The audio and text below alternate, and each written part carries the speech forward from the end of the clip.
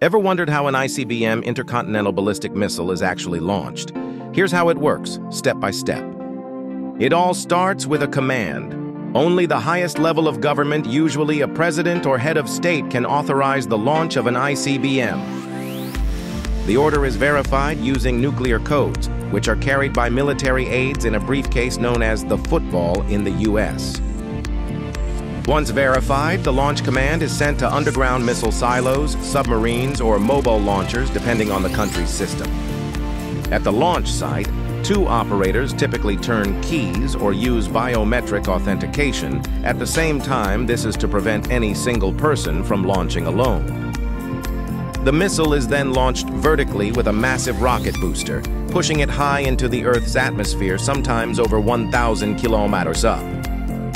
At the peak of its arc, the warhead separates and travels across continents at hypersonic speeds up to 24,000 km/h. It follows a parabolic path out of the atmosphere and back in, guided by inertial systems and possibly satellite navigation.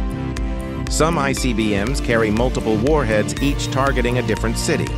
These are called MIRVs, multiple independently targetable re-entry vehicles. The warheads re-enter the atmosphere at tremendous speed and explode over or on their targets depending on their design. Modern systems are designed to survive countermeasures, and some even carry decoys to fool enemy defense systems. The entire process from launch command to impact can take just 30 minutes across oceans. It's a chilling reminder of why global diplomacy and arms control are so critical. Want more deep dives into military tech and science explained simply? Like, share, and follow for more.